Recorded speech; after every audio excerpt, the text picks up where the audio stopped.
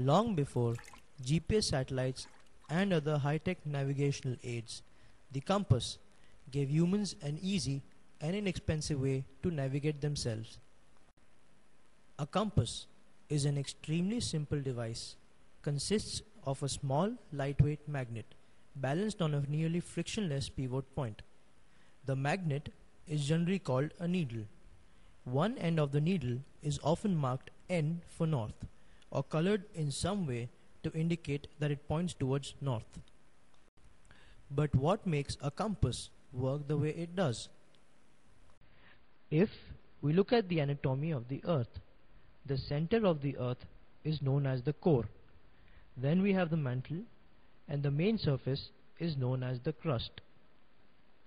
The Earth's core consists of molten iron, and the pressure inside is so great that iron crystallizes into solid.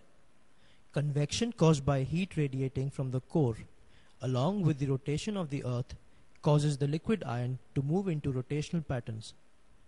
It is believed that these rotational forces in the liquid iron layer lead to weak magnetic forces around the axis of spin. This forms a magnet-like bar inside the surface of the Earth.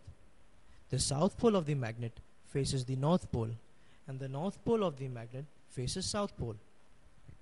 As we all know, that north and south attract each other, and by this way, the south part of the needle points the north direction. And that's how a compass has helped in various expeditions around the globe.